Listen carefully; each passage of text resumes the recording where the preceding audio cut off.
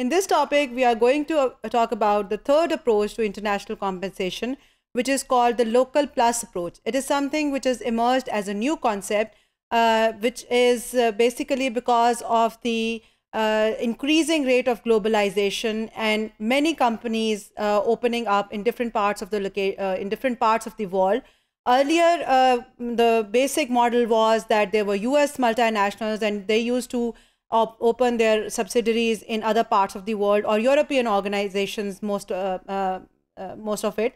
But now that there are many Asia Pacific region companies which are globally expanding, so they cannot go according to either the going rate approach or the balance sheet approach. So this is a combination of the going rate approach as well as the balance sheet approach, which takes into account both the local challenges as well as the global challenges which are attached with compensating people in that particular location and according to the strategy of the organization.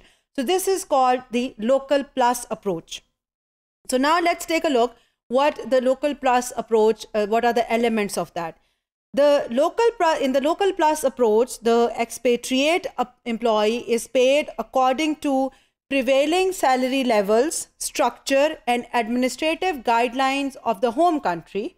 Basically, the person is paid according to the salary structure and the administrative guidelines of the home country, which is the parent country. Plus, you can see that I've made a bold plus in that, plus the expatriate type of benefits in recognition of the foreign status. So it is not something which will follow the going rate approach completely, कि जो market का rate चल रहा है subsidiary level पे उसी को employ कर लिया जाए, या it's not going to follow the balance sheet approach completely, कि जो होम कंट्री की पे और उसकी कॉम्पनसेशन पैकेजेस हैं उन्हीं को एज इट इज़ अप्लाई कर दिया जाए लोकल कॉन्टेक्स्ट के अंदर, बल्कि आप इन दोनों का कॉम्बिनेशन लेंगे. बेस आप अपनी होम सैलरी और कॉम्पनसेशन पैकेजेस को रखेंगे, लेकिन आप जो फॉरेन लोकेशन की और फॉरेन असाइनमेंट की चैलेंजेस हैं और उसकी जो रिक्वायरमेंट्स हैं उनको भी आप अपने कॉम्पनसेशन पैकेज के अंदर किसी तरह से उसको एडजस्ट करेंगे.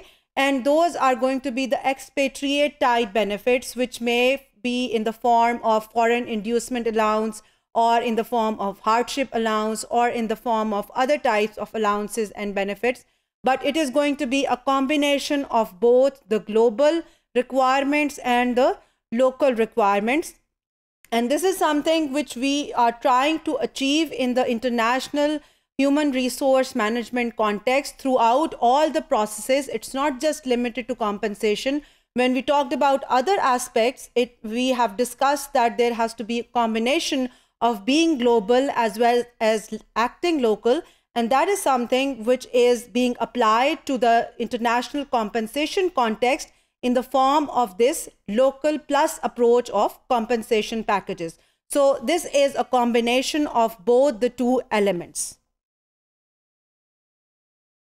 It does not usually, it typically does not include the cost of living allowance, mobility premiums, hardship allowances, familiarization visits, home leave, cross-cultural training, and other pre-departure or spouse assistance allowances. It is not, as in the traditional approaches to the going rate approach and balance sheet approach, these allowances are given so explicitly. In the local plus approach, they are not actually addressed in this way. They are actually made a part of the compensation as a general following of the psychological contract of the employee with the organization, and such type of differentiated benefits, they are not paid in the local plus approach. Basically, the home country structure is followed, and then there are some expatriate type benefits which are included in that compensation package.